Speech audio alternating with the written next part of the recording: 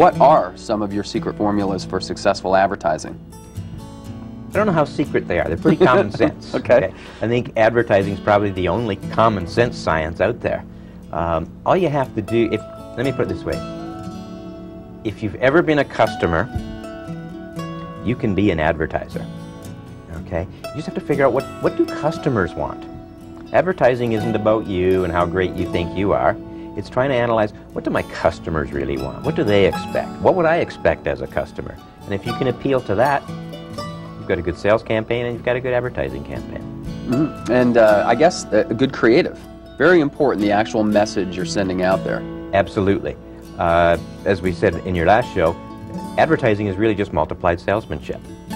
Whatever you're training your salespeople to say, and whatever works for them, should work in your advertising. And it's all about coming up with benefit statements that your prospects and customers can relate to. It's really that simple. So putting it in terms of the customer, benefit statement, what would be a benefit statement, or how would you use that in an ad? Well, there's a few ways we measure that. One of the ways we measure it is what we call the empathy index. Empathy is, in the dictionary, is defined as your capacity to participate in another's feelings or ideas. You know yourself, if you meet a salesperson and they don't even ask you what you're looking for, what your needs are, maybe it's to buy a car, and they don't even ask you if you got 10 kids and a dog or anything, and they're trying to sell you a little two-seater sports car, and you do have 10 kids and a dog. It's about trying to relate to the person you're selling to. What do they really want? What would really make them happy? And that's not what do you want to sell, it's what do they need?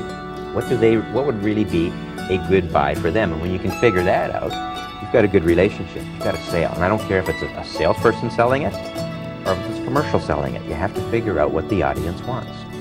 I guess that's the difference in the phrasing would be in business since 1905 or creating satisfied customers since 1905. Exactly. You know, when you say, I've been in business since 1902, the skeptical consumer says, well, that's good for you. What's in it for me? You should look at every line in your, I don't care if it's a radio script, a TV script, a newspaper ad, look at every line and play skeptic yourself and say, what's in that for me?